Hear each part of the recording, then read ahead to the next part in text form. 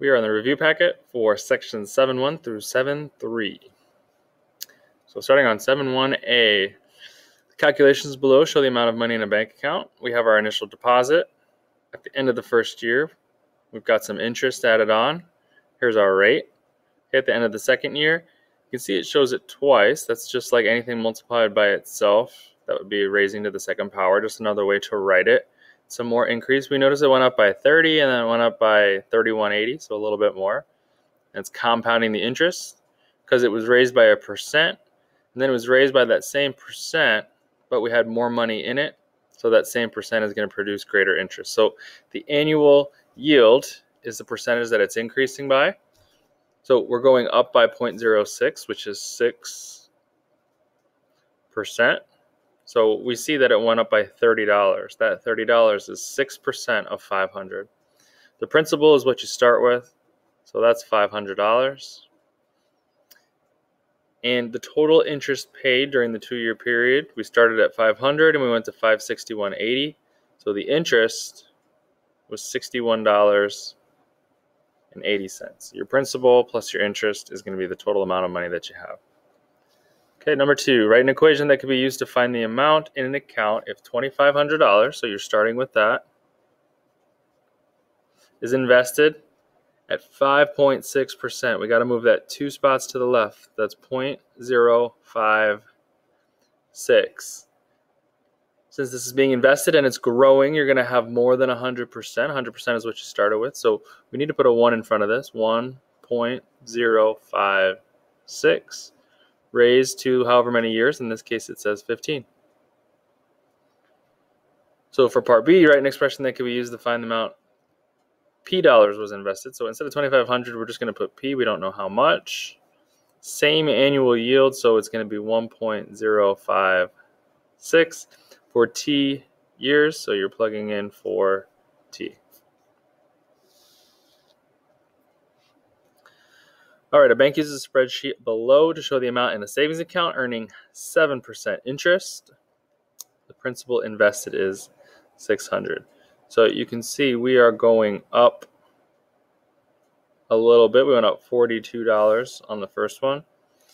And just looking at all of these numbers as we jump here to letter A, and we're going to say which expression is it. If it was 0.7, that's less than 1, it would be getting smaller. So we can go ahead and eliminate that. If it was 1.7, that would be 70% increase. 70% is pretty close to 100%. So that would be a really big increase. The fact that it was $600 and it went up by $42 tells me it's probably not 70%, but we'll come back to that one. We'll leave it as a possibility. Letter C, this one's going up by 7%. That seems to make the most sense, especially because that's what it says right here, 7% interest.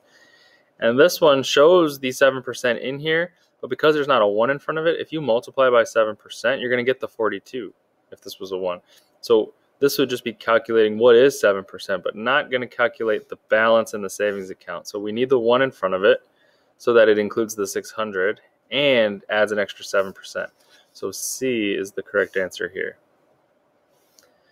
So what number should appear in cell B6? So that would be the next one here.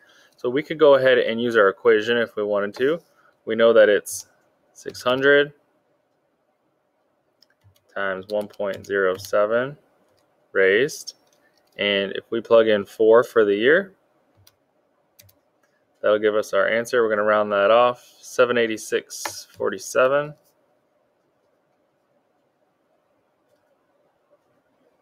You also could have just taken this one and multiplied that by 1.07.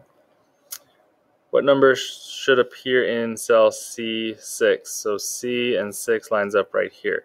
So that's the amount of interest that was earned. So if I put 786.47 right here, this is telling you how much it went up. It went from 600 to 642. That went up 42. Then it went from 642 to 686.94.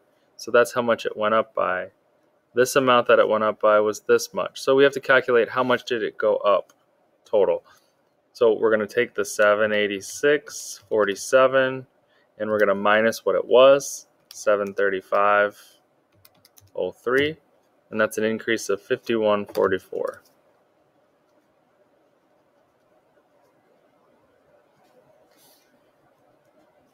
So what trend do you notice in the annual interest column?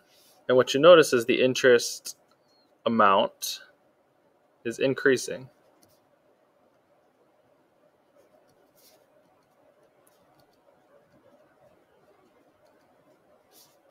Each year. So the percentage isn't changing. It's 7% every year, but the amount of interest you're earning every year is getting bigger and bigger and bigger because you're getting 7% on the new larger amount, which is going to be a larger amount of interest. So on to the next page, 7.2b. We're going to match these three scenarios to these. Just taking a quick look at these. If the growth factor is 2, that means it's doubling. If the growth factor is 1.02, that's an increase of 2%. And if it's a 1.2, that's 20%. Okay, so we have a 20% increase, we have a 2% increase, and we have something doubling, which is 200%. Okay, so a plant sprouts to 2 centimeters tall. All of these start with 2. For the next t times its measure, the plant has grown by 20%. So 20% is 0.2. This is letter C. Number 2, a couple has 2 children. After they grow up, each child has 2 children. When their children grow up, each of them has 2. The pattern continues on and on and on. Okay, so how many people have been born in the family after T generations? So you have 2 people, and then there's 2 children. So you have 2 people, then you have 4 people, right? After each child has grown up, they're going to have 2 each. So we have 2 children, and each one of them has 2. So you're going to have 4 more kids, and we already had 4 people all together, so now we have 8. So you can see we are doubling. 2 becomes 4, 4 becomes 8, on and on and on. This is letter A. And you could have got that by process of elimination if you just jumped to number 3. Savings account has a 2% annual yield. 2% is 0.02. So that's letter B.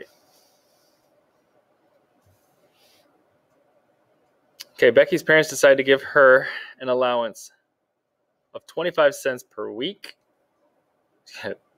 Not very much, but hold on a second. They give her a choice of how her allowance will change over time. So choice A is that every 6 months she gets a raise of $1. So she's going to go all the way from 25 cents to $1.25 after 6 months. Okay, choice B is that every 6 months her allowance will double. So if she was at 25 cents, then it would be 50 cents. And then at 6 months later, it would be $1, and then $2, and then $4, on and on and on. So we got to figure out which one is the better deal, basically. So how many raises will she have received after 4 years? So every 6 months, she gets a raise, right? So she's going to get 2 per year. So if it's been 4 years, that's 8 raises. What will her allowance be for choice A after 4 years? So choice A, she gets $1 raise every 6 months. So she'll have gotten 8 raises.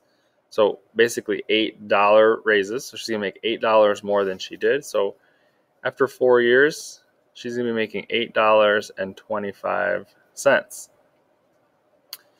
Now, choice B at first sounds kind of silly because you go from 25 cents to 50 cents and 50 cents to $1, where this one you'd already be up at $2.25 and $3.25. Okay, but eventually, because this is doubling, it is going to catch up and pass it rather quickly once it does.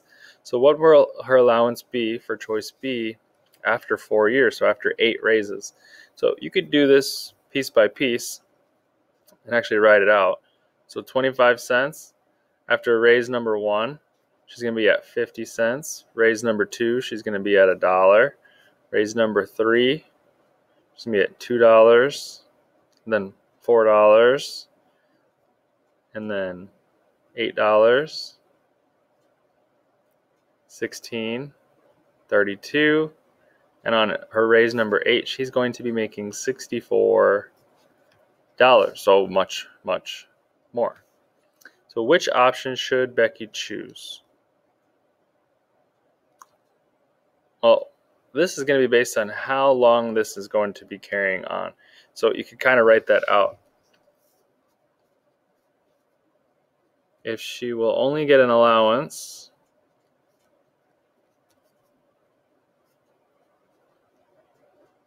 And let me check my spelling here. Allowance. Short term, A is better.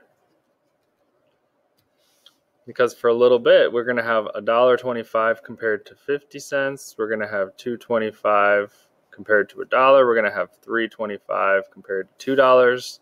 Okay, then we're going to have $4.25 compared to $4. So it takes 5 raises, so I shouldn't say years, but 5 raises before it's going to get passed.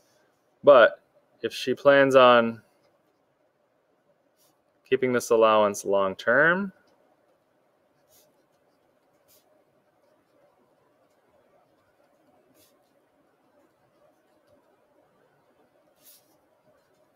choice B will be better. All right, number 8. Certain bacterium doubles in number every 30 minutes. Suppose you start with a culture of 10. How many times do the bacteria double in number after 12 hours? So if it's every 30 minutes, that's 2 per hour. So that's a total of 24. So what's the number of bacteria after 12 hours? So we can go ahead and actually double, but let's go ahead and write an equation for this. We are starting with 10. Our growth factor here is 2, because it's doubling. And up here, we're not going to put the 12 in hours. We're going to put the number of times that this doubling has happened, which is the 24. And so if we take 10 times 2 raised to the 24, we get our answer of 167,772,160. Okay, so number 9 on the back now. Here's our equation. So we're starting with 2 of something, and it is tripling every however much time we're measuring. So to the right, we're going to make a quick table here. So an XY table. They want X to go all the way up to 4. So if I plugged in 0, 3 to the 0 is 1, times the 2 is 2. If I plug in 1, 3 to the 1 is 3, times 2 is 6. If I plugged in 2, 3 to the second is 9. 3 squared is 9, times 2 is 18. Okay, we also can notice if this is the growth factor, it's tripling. This is times 3. This is times 3. This is times 3. That's what's going on here. If I plugged in 3, 3 to the third is 27, and 27 times 2 is 54. Of course, you could do that in your calculator, or you just do 18 times 3. Okay, or we can now take 54 times 3 and get 162. Or we could go back to the equation and do 2 times 3 raised to the 4th, which will also get me the 162. All right, we're going to go ahead and graph these here. So I'm going to do 0. I'm just going to go ahead and just put them straight across like this, because I don't think I have enough room to spread these out. And we have to get up to 162. So I'm going to go 50, 100, 150, 200. So I'm actually counting by 25, just not labeling every single one here. So 0 is going to be on 2, which is going to be basically almost at 0 here. 1 and 6, same thing, really low. This is 25, so 18 is going to be just below it for 2. 54 for 3 is going to have to be just above the 50, and then by 4 we're all the way up to 162. So this would be 175 because we're going up by 25. It's 150, 175, so 162 is in here somewhere. So you can see it starts off slow, but exponential growth just takes off. Number 10, student researching a possible career, blah, blah, blah, blah, blah, has lots of growth. The average pay will grow by 8.5%. Remember, that's 0.085. Just going to be careful. Don't make 85%, 8.5% every year. This year, the average salaries were $250,000. So that's what we are starting with. So to the right, let's make a table of values.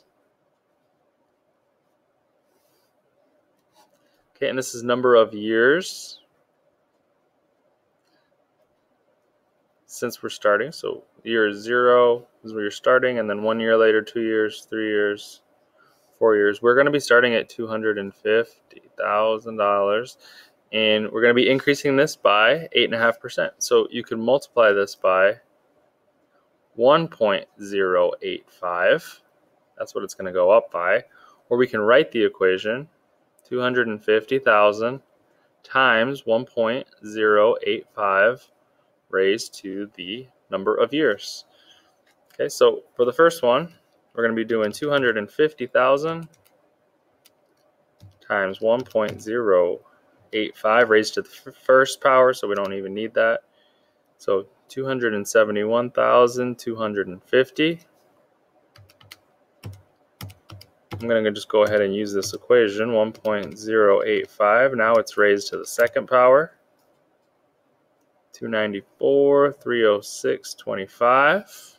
Again, you could just take that number, and since it's already in the calculator, that might even be the faster way to do this, and just hit times 1.085. There's our next number. And we'll round this off, 28 cents. Again, you could have got that by going back here and plugging in 3, but we are just increasing by 8.5%, so times 1.085. 346, 464, 67, 68 if you round it up. And just a reminder, okay, this was year 4. I could have gone back to my original 250,000 times 1.085 raised to my x of 4, and it will also get me the same thing. So you can either go one at a time and just keep multiplying by this growth factor, 1.085, or go back to the original equation and just keep changing x to whatever it needs to be. Okay, they want us to graph these salaries for the first 4 years. So 0, 1, 2, 3, 4. This is years. This is going to be dollar amount. We got to get all the way up to 300 and something thousand. So I'm going to go 100,000, 200,000, 300,000, 400,000. So that means each line is actually 50,000. So starting at 250 at 0 would be right here. Okay, then after year 1, we're at 271. So then this is 250, this is 300. So right in between that would be 275. So it's going to be really close to the middle there for 271. 294 is going to be almost at 300. 319. Okay, remember this is 3 and then 350. So it's not going to be too far above. Then 346 is still below the 350 line, so right here. Okay, number 11. Study shows that wind is the fastest growing energy source. Suppose that this is your equation. So we're starting with 1200 something, and we are increasing, because it's 1 point, we're increasing by 29%. This will represent the total wind power in megawatts in a given country, where T is the number of years after 2003. So what do these represent? This represents 29% increase, and 1200 is the number of megawatts we started with, and we're starting in 2003.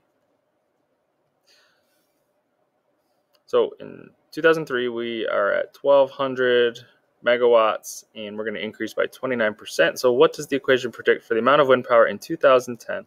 Biggest mistake people make is they want to plug 2010 into the equation, but it's since 2003. T is the number of years since then. So it's 7 years later. So we're taking 1200 times 1.29, increasing it by 29% per year, and it's been 7 years. So we got to do 1200 times 1.29 raised to the 7th power. And we're not talking about money here, so we can round this up to a nice 7,134. And the last page. In 2006, car cost this much. Since we're on 7.3, we're looking at it depreciating, and this is where students start to get confused. So 8% is coming off, and we always have to start at 100%. So you have to think, if we're at 100% and we're going down 8%, that means we are ending up at 92% of what it used to be. So what will the value of the car be in 2007. So we're going down 8%. So you technically could find 8% of the original price. Once you find 8%, you would have to then subtract it off because depreciate means it's going down by 8%. So once you've got 8%, you can subtract it, take it off the price, but you're adding extra steps. If we just think about the fact that it's now 8% less than it was, it's now 92%.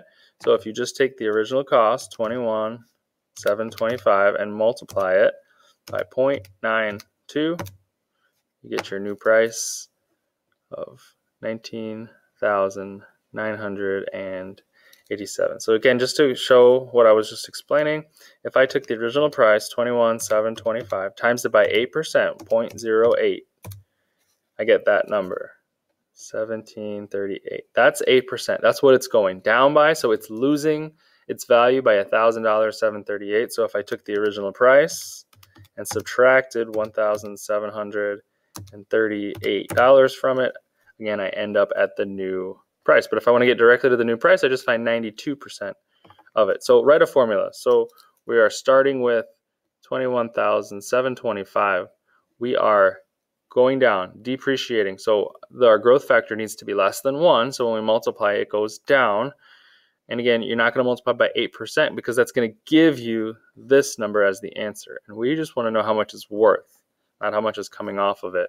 So we need to do the 0.92, and it's going to be raised to the t for the number of years.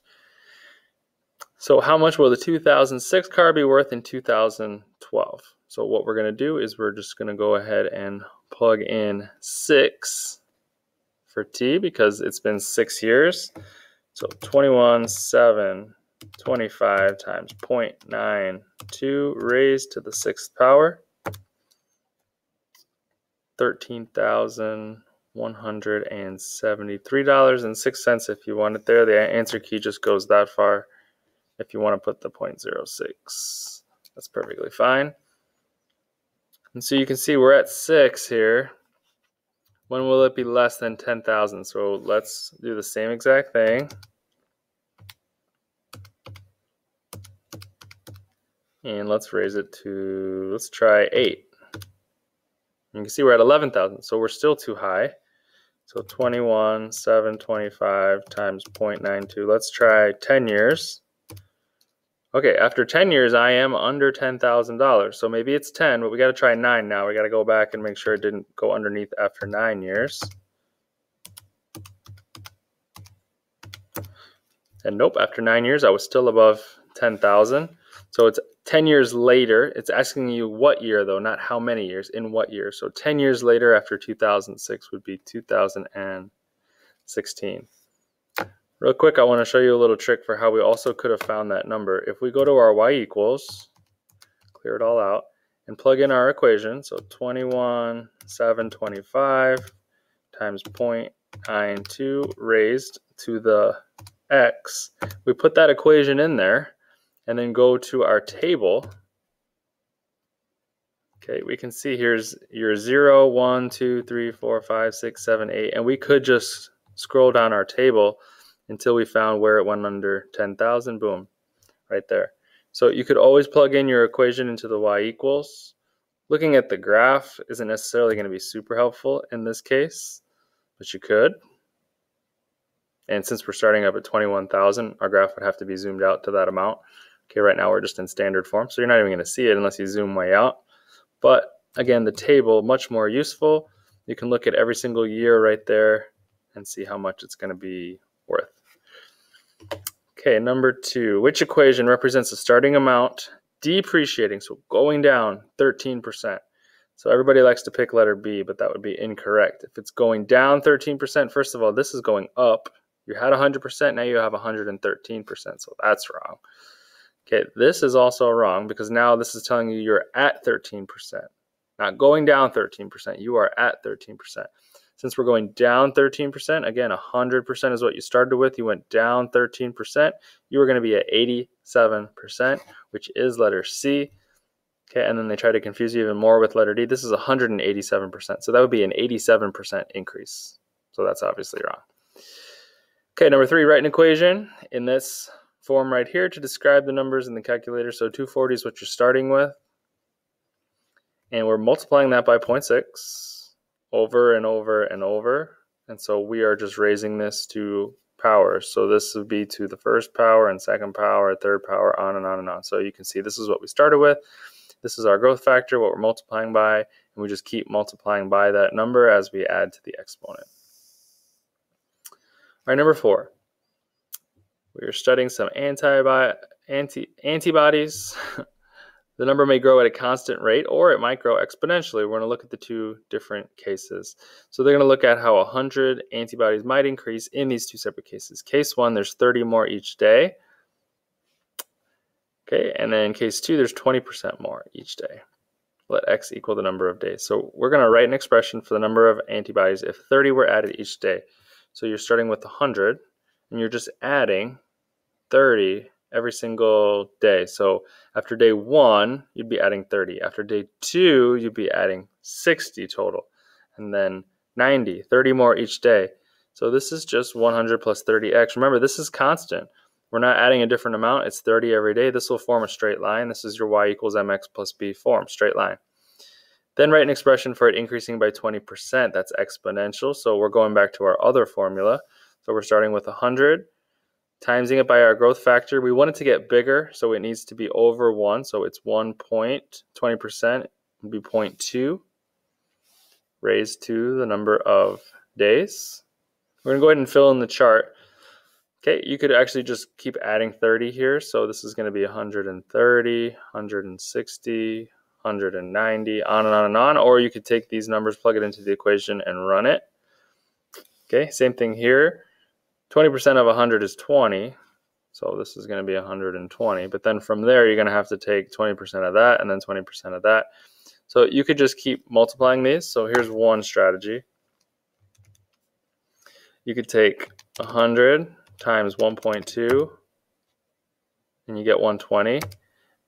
And then you could hit times 1.2, and you get 144, times 1.2, and you get 172.8. So you could just keep going down like that. And on the other one, you'd have 100 plus 30, and then just keep hitting plus 30, plus 30. So that's one strategy. Okay, you could go back to your equations and plug in the 4 now for the next one. Instead of taking the 172.8 and just timesing that by 1.2, you could go back to your original equation, 100 times 1.2 raised to the 4th, and that'll get you the next one. 207.36. Okay, one other option, going back to what we were talking about here, if you put these in your formulas, so 100 plus 30x, and then your other formula, 100 times 1.2 raised to the x, and then just go to your table, you're going to have all these all set up for you. So 190, 220, 250, 280, 310, 340. Not that these would be hard math to do in your head, but you got it all right there in front of you. And then this side especially is going to be really nice. So 248.83, 298.6, 358.32, on and on and on. So rather than having to punch this in every single time, you just put it in your y equals. It'll make the table for you, and you've got everything you need. You just copy it down. So a really good option if you can get used to doing that. Okay, and then just to answer some simple questions, which case gives more antibodies after 4 days? So we're just looking at 4. That would be case 1, right? 220 is going to be bigger, but after 10 days, the exponential is always going to pass it after a certain amount of time and then get way past it quickly. Okay, that's obviously going to be case 2.